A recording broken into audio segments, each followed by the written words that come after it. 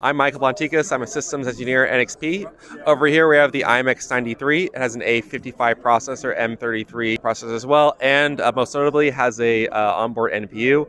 What we have here is a DMS demo. It is able to detect if a driver is sleepy, if they are distracted, if they're smoking, if they have their phone up, to better keep their eyes on the road, to keep them safe. Like a driverless car allows us to make sure the driver is paying attention to react to things on the road if things were to happen. So.